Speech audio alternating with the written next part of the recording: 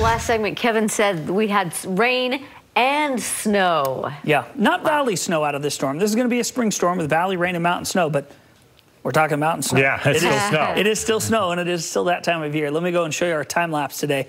It was so pretty. We woke up this morning with some clouds, even a few sprinkles that danced across the Salt Lake Valley. But this evening for the sunset, oh man, this was so pretty off of Farnsworth Peak. Just those high clouds coming as the sun dropped and the city lights came on.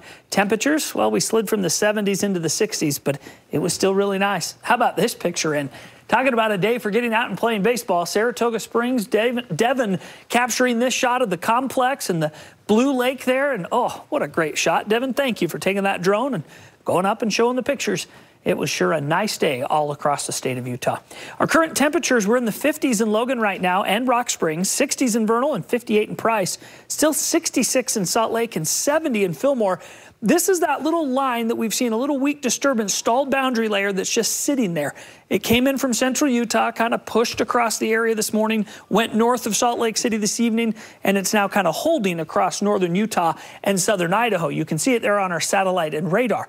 We do have a low pressure center, in fact, several that are sitting here out in the Pacific waiting to move in. And when they do, they're going to kind of combine and ride along that boundary. And then a second low is going to drop in behind it and make for a very active end of the week and the weekend. Our storm zone showing this evening a few clouds. Tomorrow, mostly sunny, really nice. South winds are going to kind of pick up in the afternoon. We'll get into the upper 70s and low 80s in Salt Lake City.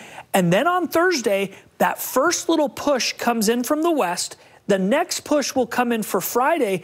That one's a little more organized, a little colder, and will actually produce the snowfall for the Uintas and into the central Utah mountains, as well as the Wasatch. And then that storm system lingers through Friday night before moving out on Saturday. How much are we talking?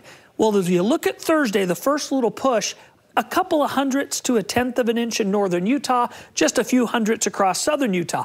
But on Friday, we increase that by a quarter to a half inch plus. Salt Lake City ends up over a half inch. Richfield does the same, a quarter of an inch in Cedar City and a couple of hundredths for Kanab and St. George. That will translate into 6 to 12 inches of snow in the northern mountains of the Uintas and the Wasatch on Thursday into Friday into Saturday. Tomorrow, sunny, beautiful, mild, still 70s in Beaver, 60s in Panguitch, 80s in St. George.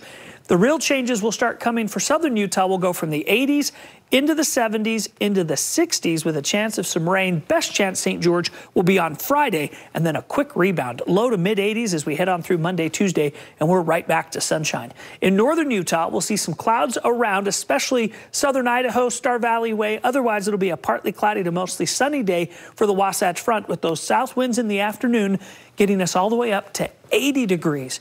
But the fall for us will be a little more dramatic, from 80 down to 56 on Friday. Scattered thunderstorms Thursday, Friday with some rain continuing through Saturday, lows in the 40s.